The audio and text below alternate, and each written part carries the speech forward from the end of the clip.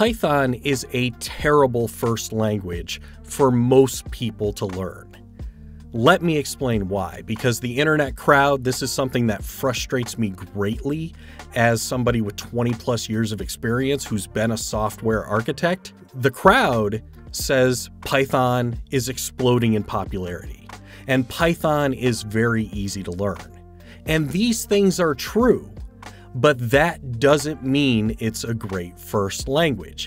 And in this video, I'm going to explain why. But we can't do this right without context. And the context I want to cover is the context of most people that come to me and ask me questions. They want to start a career in software development.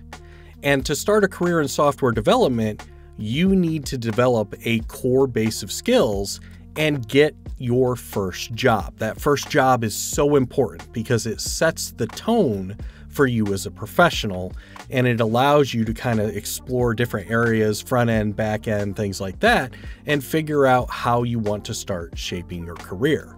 So when you're picking your first language, one of the most important things is your ability to apply to as many jobs as possible. And despite Python being super popular and easy to learn, getting a job as a Python-focused developer is very difficult for entry-level people compared to other languages. Now, one of the most common first jobs for people getting into the field are web developer jobs, because there is just so much stuff that's on the web that it tends to be an area that is friendly for entry-level people to join. Now, when it comes to Python, we need to talk about how it's actually used, because web development is not one of the areas where Python excels. And I'm going to demonstrate this using our friend Indeed.com. And here we go. Let's do a search in the entire United States using Python as a keyword. And we see a ton of jobs come up. 65,553 jobs across the United States. Now, this is at all levels. This is entry level, mid-level, senior level. 65,000 jobs mention Python. That is huge. But if you're new to software development, you probably don't realize that Python for web development uses a framework called Django. So if I change this query to be Python, specifically Django, and run this search again, that 65,000 drops to 1,600.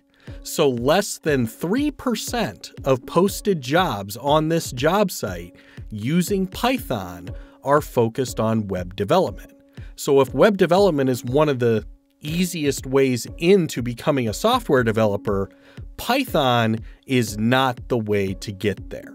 So what about the rest of those jobs? And what about that popularity? The reason Python is exploding in popularity is that it is the #1 go-to language for data analytics, data engineering, data science, and AI. The libraries and ease of use for Python make it easier for scientists and people like that to pick up on it who aren't traditional software engineers. It's also a great scripting language, and you'll see it used in things like DevOps because of its approachability and its strength as a scripting language, as well as the number of great libraries that you can tap. So jumping back to the perspective of somebody who's looking to break into the field, this is a big problem because data engineers, data scientists, AI, those jobs typically require an advanced degree to get into. So you need a master's degree, you need a PhD. It is not common, not impossible, nothing is impossible, but it is not common for somebody self-taught getting their first job to jump into a data engineering or a data scientist role. Now, the people that are in those roles now that don't have advanced degrees are usually experienced IT professionals, 3 to 5 years plus experience, who have made the transition into those skills. But they have a solid foundation and a solid work history, which allows them to do that. But even if the direct-to-employment path isn't great for Python, there are some people who still recommend it because it is easy. And they say, hey, it's easy. You'll get writing applications quicker than you will in other languages. Well, let me tell you something about syntax. Syntax is challenging for everybody when they start out. That's just something you have to go through. The harder part is learning to think like a developer and architect your applications professionally. That is the part that a lot of the tutorials and everything are missing when you're out there trying to learn on your own. Now, transferability. Python is different than a lot of the other really popular languages. The way it structures its code, the way it approaches problems, the way it defines things. Transferability is the #1 feature of a language that I look for when recommending a first language to beginners. Because if you learn a language that has high transferability, then once you master it, learning other languages becomes much easier. And the languages with the highest transferability are the C-based languages: C, C++, Java, and C#. If you learn one of those languages well, learning the other ones in that group is very easy. And if you learn how to structure applications professionally using those languages, then picking up something like Python or JavaScript after that is very easy. I can tell you in my professional career, I learned Python in about a week because I had all this structure and knowledge of other programming languages that C and C# and Java drilled into me. I learned JavaScript in about a week because of that transferability. Once you learn those core concepts, the second, third, fourth, fifth language is very easy to learn.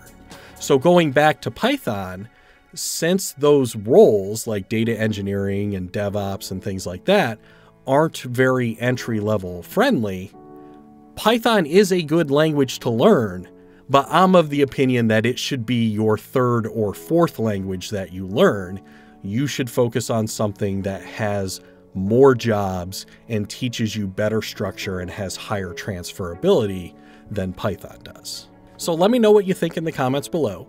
And if you do your research and you agree that learning a C-based language first is a good path, then you should head on over to skillfoundry.io. That is where I keep my courseware. I have over a decade of experience teaching people how to code professionally, and it shows in the content and the community. I'd love to see you over there. Happy coding.